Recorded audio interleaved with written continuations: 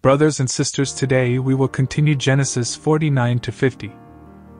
Genesis 49 records the blessings and prophecies that Jacob pronounced over his 12 sons.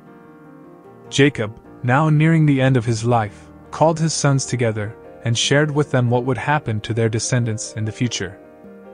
Jacob began by addressing his firstborn, Reuben, but he rebuked him for his past actions and declared that he would no longer excel or have the privileges of the firstborn. Jacob then proceeded to speak about each of his sons, giving them specific blessings and prophecies. To Simeon and Levi, Jacob expressed his anger for their violence and cursed their anger and wrath. He proclaimed that they would be scattered and dispersed among the tribes of Israel. To Judah, Jacob gave a significant blessing, proclaiming that the scepter would not depart from his descendants until the coming of the one to whom it belongs. He praised Judah for his leadership and predicted that his brothers would bow down to him. Jacob spoke about his other sons as well, addressing their strengths, weaknesses, and future roles among the tribes of Israel.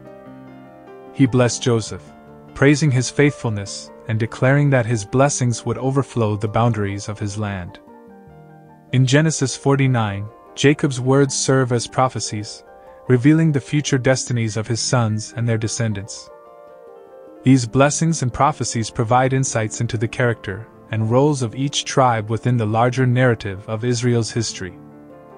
The chapter highlights the significance of ancestral blessings and sets the stage for the fulfillment of God's plans for the nation of Israel. Genesis 50 concludes the story of Joseph and his brothers. After their father Jacob died, Joseph's brothers were concerned that he might seek revenge for the wrongs they had done to him. They approached Joseph, asking for forgiveness and offering themselves as his slaves. But Joseph reassured them, saying that he was not in a position to judge or punish them. He understood that what they had intended for harm, God had used for good. Joseph comforted his brothers, assuring them that he would provide for them and their families. Joseph lived a long life and saw his descendants grow and multiply. Before his death, he made his brothers promise to carry his bones with them when God led them out of Egypt and back to the land of Canaan.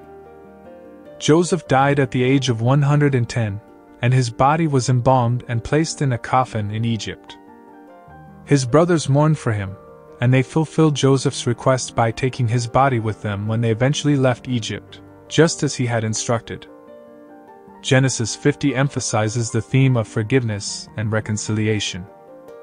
It demonstrates Joseph's remarkable ability to let go of past wrongs and extend grace to his brothers. It also highlights the fulfillment of God's promises and the faithfulness of his plan, even in the face of adversity and human shortcomings. Dear brothers and sisters, we will continue the next book of Exodus in the next video. Stay blessed. Amen.